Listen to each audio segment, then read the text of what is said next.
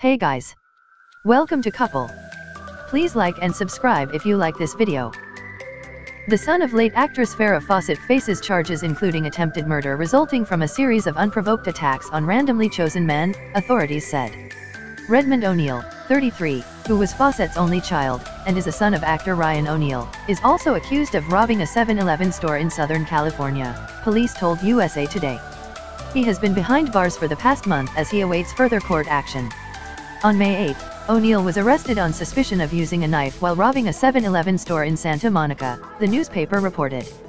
Redmond O'Neal, 33, faces multiple charges, including attempted murder, authorities say.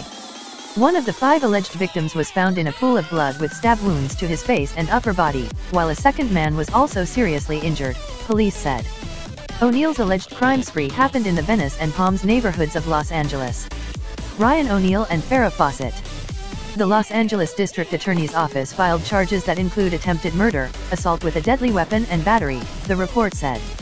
O'Neal already pleaded not guilty to the convenience store robbery and other charges, including possessing methamphetamine and heroin. The suspect has a history of drug addiction, Fox News has reported.